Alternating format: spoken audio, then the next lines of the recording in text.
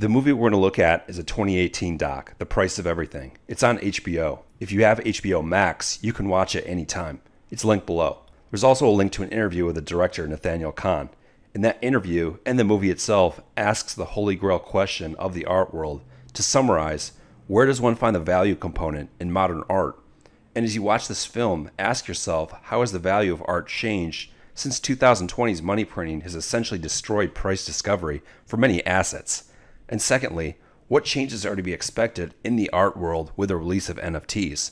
Later on, we're going to look at a specific stock that ties all this together.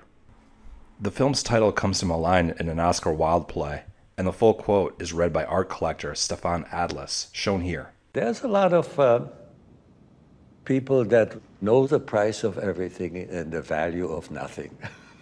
We're shown the works of many artists such as Damien Hirst and also Larry Poons and Jeff Koons, who were both interviewed thoroughly.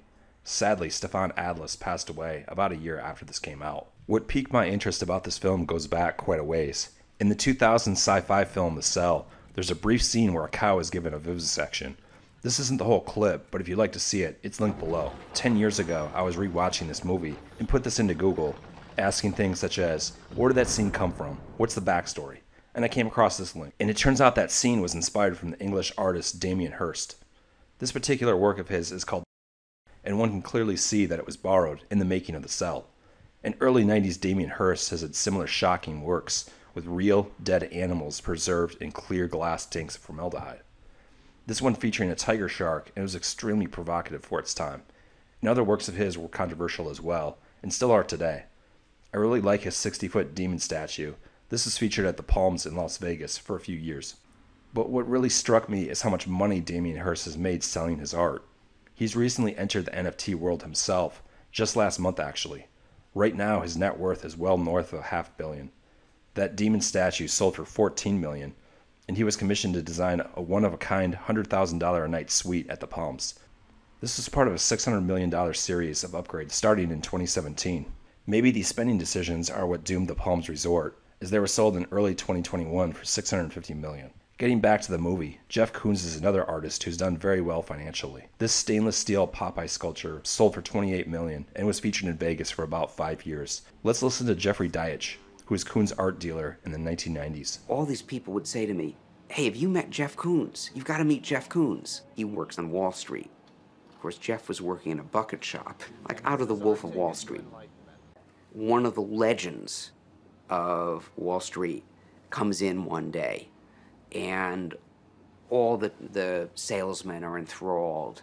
You know, you're amazing. And this guy says, you think I'm good? Wait till you see this guy Koons. And they watched Jeff Koons in one phone session go from getting the lead, softening him up, and closing it in one conversation. They were just in awe. They'd never seen this before. And here's Koons himself discussing the reflective aspect of his art. If you look here at the gazing ball, it's reflecting us right now, right here. So this is the right here, right now.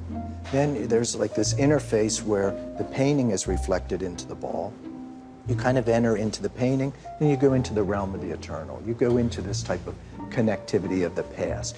It's telling you everything it can about where you are in the universe, right at this moment. It's generous. Clearly, these people are living on a slightly different planet than the rest of us. Let's watch. What is it that makes a Gerhard Richter painting worth 10 million, 20 million? Quality, rarity, the confirmation and consensus that that is a particularly excellent work by curators, market people, critics, etc. You know, the first time we were asked to guarantee a Jeff Koons work, they said, well, you know, it's an edition of 4 with an artist's proof. And I said, what do you mean, there are 5 of these things? And surely that should reduce the value of this work of art. But in fact, it's completely the opposite. I mean, actually made it more desirable in the marketplace. He was also the first artist that I became aware of that there was a sort of futures market. This is conceptual art. And sometimes it's provocative, sometimes it's beautiful, sometimes it's super dark. A few of my friends have this piece, and of course, in Russian tradition, if a few people have it, everyone else must have it. So it's very, very popular piece. Everyone loves it. I write about rich people. I'm a journalist, okay? And I write novels and articles about rich people all the time because I find them fascinating. They're incredibly insecure and incredibly neurotic. I live on Park Avenue in Manhattan, okay? I've been to a lot of apartments. There are apartments on the 6th floor, the 8th floor, and the 10th floor of certain buildings that they have the same piece by the same artist on the same wall. Fundamentally, the underlying opportunity here is that there's just a lot of really very wealthy people, and they have a lot of capital to deploy. Well, I think it's definitely a robust market, definitely tremendous depth of bidding, particularly for masterpieces, for contemporary works of art. This is a very attractive asset class. And you can throw any kind of rational price discovery on high-end art out the window. So again, where are we left going forward in the face of NFTs? Do NFTs make the investment case for art a better value for an average consumer at the cost of it being perceived as perhaps more derived or repetitive? And how will NFTs affect the high-end art market as well?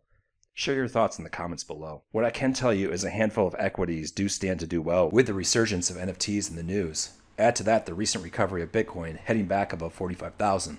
Unfortunately, a few of these are probably going to resemble pump and dumps, which means you need to get in and out quick, unless of course you're able to buy in at or near the bottom. Funko, Liquid Media, Dolphin Entertainment, WiseKey, Giant. There's a couple others added onto here as well. Not all of these are directly in the NFT space. They could be in the future. And on that note, the one stock we're going to look at in this video is Takung Art, ticker TKAT. I have a couple thousand shares long on this one. Average is in the low 6s. Not a lot of info on this one, unfortunately. And this is where you should be mindful of the disclaimer at the 2-second intro of the video. The biggest risk is that it's based in China and listed on a US exchange. Huge crackdown very recently by both the SEC and China itself, focusing on some of these companies basically misrepresenting themselves. There's actually a documentary about this problem called The China Hustle. It's free to watch on YouTube. And this is what Yahoo Finance says they do. So the financials are lacking, barely making any money. Will they get into NFTs is the big question. That was the main reason for the stock to be pumped in early 2021, as you can see from the spike here. And that would likely include some trading halts, and a word of caution on that, as trading halts to the upside are often met with trading halts later to the downside. And those downside halts could be sells to the tune of 10 to 20%, sometimes as rapidly as a 15-20 minute span. This is a good write-up on Newegg, which is pumped from about 15 to 79 in a span of a few days, and then crashed back hard to 30 a few days later. The stock's been trading in the 5s and 6s for a few weeks now. We can see it being pumped today well over 850, then it came back down to briefly trade under 7, and closed after hours at 724. Do your own research, as this is extremely speculative. If the company can clarify their intent to enter the NFT space, or give any positive guidance, this could run very fast and hard. So far we witnessed from the movie that per the art world, we're not given a lot of guidance as to the value component of art, let alone NFTs. Hey, if you like the content, feel free to drop a like. Questions, concerns, feel free to add a comment below. This may be nearing the end of these finance-related videos, and may pivot over to movies more. The issue is the volatility of these stocks just doesn't age very well in the videos. Thanks for watching.